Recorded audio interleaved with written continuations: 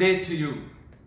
Today's blog may help for many of you to restore your broken relationship in your married life, or it may help to analyze where exactly gone wrong in your married life. I want to begin with an illustration. A couple goes to the pastor seeking a divorce from their married life. After listening to their grievances, the pastor instructs them saying, Christians cannot get divorced from their married life because the Bible invites us to put into practice the commandment of love.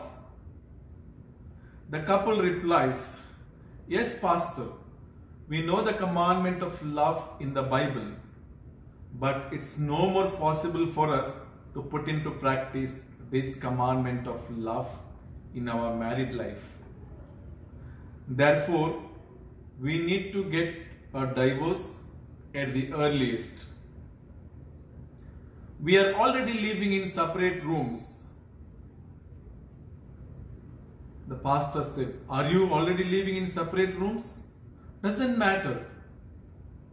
The Bible says, love your neighbor as well.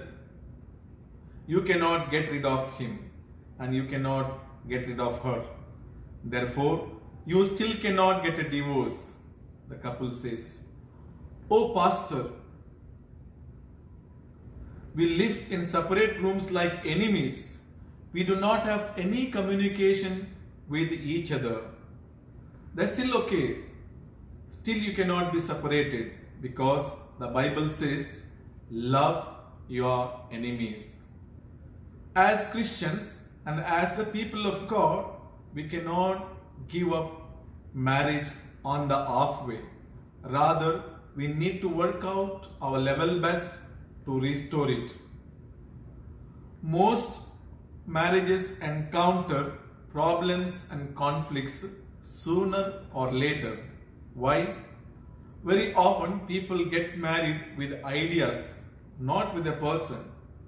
People daydream how a partner should be. You design in your mind how your wife should be, how your husband should be. When you enter into marriage with these ideas, later on, when you get married with a person, you don't see these ideas, these qualities you expected. You start feeling this is not the person whom I have expected. Keeping these ideas in the mind, you start treating the person.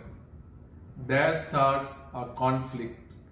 Sometimes maybe promises are made by the partners which were not able to be fulfilled after the marriage. After the marriage, what you see, what you expected was not found in the partner that you were married. The promise which was made, not fulfilled. So, thought comes in the mind that I am cheated. I cannot continue anymore with this person. Sometimes one partner may have a lot of trouble accepting the other one. Sometimes the other partner feels that she or he is not accepted by the other partner. A marriage crisis is very painful to go through, but that doesn't mean we have to give up the relationship on the way. It cannot be ended on the way. To resolve the problem in married life, it takes the effort of both partners. Marital problems are complex and there are no easy answers or quick solutions. Sometimes it may be the simple reason that brings unhappiness in someone's married life. Maybe a lack of unconditional love and acceptance, controlling, demanding, and unrealistic expectations are just symptoms of that cause. Sometimes couples may consider marriage as an obligation rather than a life of love. When we take it as an obligation, then there is an expectation to be fulfilled. When expectations are not fulfilled, there will be a breakage in your married life. Sometimes one partner may be expecting the other one to be a perfect person. Born on the earth, no one is perfect except Jesus Christ. We are with flaws and sins and weaknesses. Of course, people will always have qualities we don't like, characteristics we find annoying, and behavior that we wish they would stop. Certain things are unacceptable: physical abuse, repeated infidelity, alcoholism, and drug addictions. The first couple relationship united by God was broken in the Garden of Eden between Adam and Eve. Why was it broken? It was not broken by Adam and Eve, but someone entered to break their relationship. Satan instructed them to go against the will of God. The problem is that many times couples get duped into fighting each other in their married life rather than fighting the real enemy. Real enemy is a Satan. Instead of fighting against him, you fight against your spouse who is an innocent.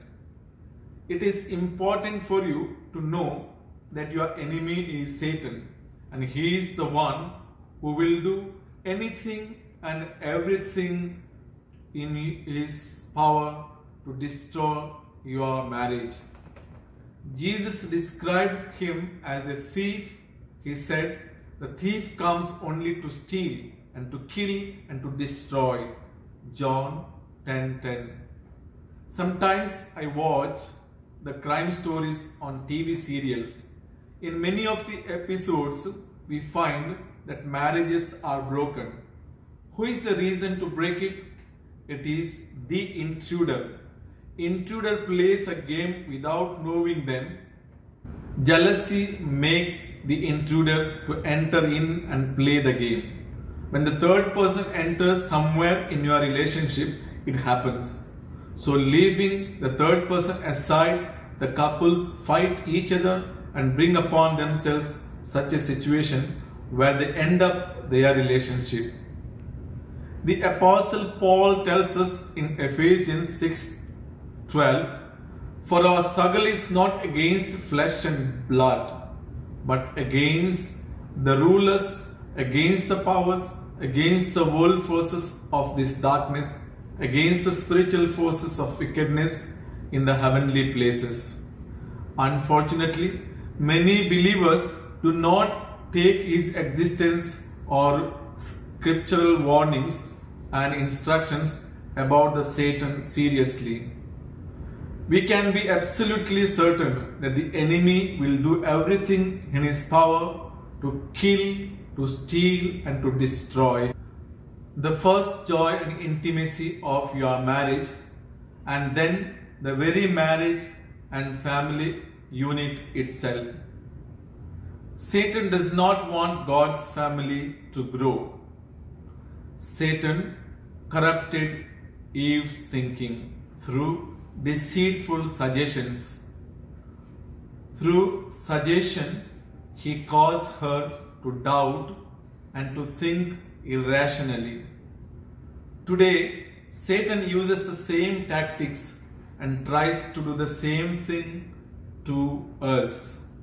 Satan seeks to mess with our minds, cause us to doubt. This is Satan's disguise. He seeks to corrupt us through our thinking, to get us to exalt ourselves through selfish and independent actions and attitudes. To safeguard your marriage, you must be alert, deal with your enemy, refute his lies, and think straight. James admonishes us, submit yourselves then to God, resist the devil, and he will flee from you. James 4:7. We always expect a change, but we expect a change from others. So one pressurizes your spouse to change. We can't change someone else. We can only change ourselves. Trying to change your spouse will create a tension in your relationship and actually discourage him or her from changing. And besides, even if your spouse did change, he or she wouldn't feel very good about the relationship until you made some changes in yourself.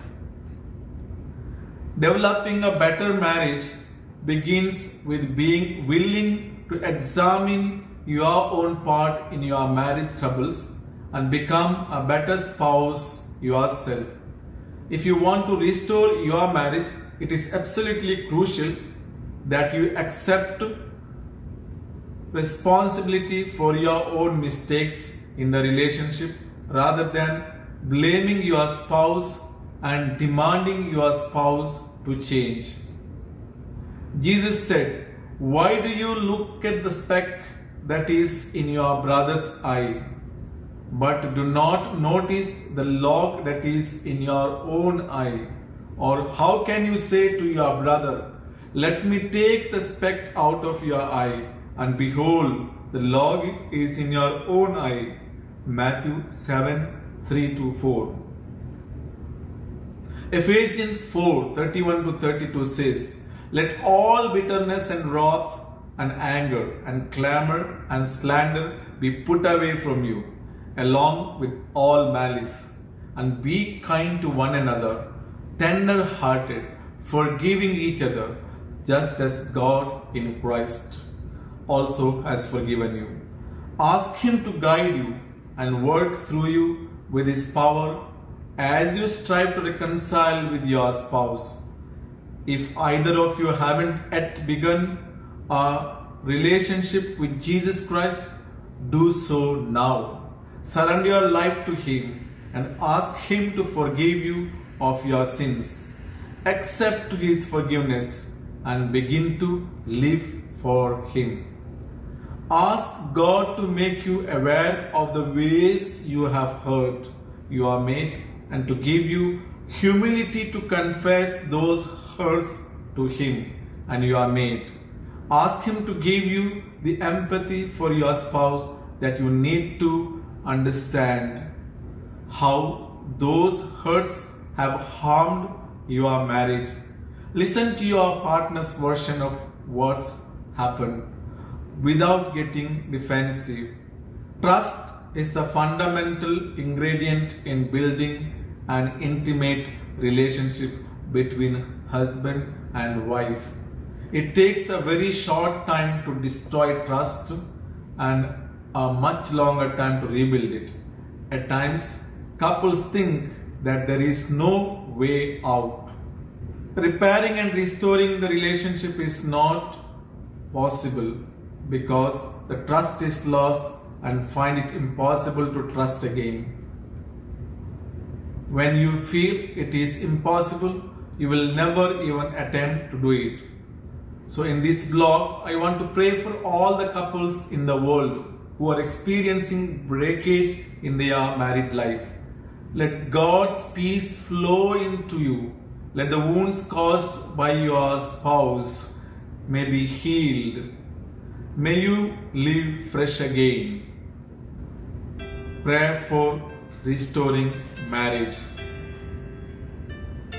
Lord, I come before you today with a heavy heart. My marriage is in grave trouble and I need your help and closeness. Please make changes in my heart as well as in the heart of my spouse. Make us compatible again and bring us closer together as we were before. Fill us with your love and give us the strength to love one another, care for one another, and fulfill your lifelong wishes for us.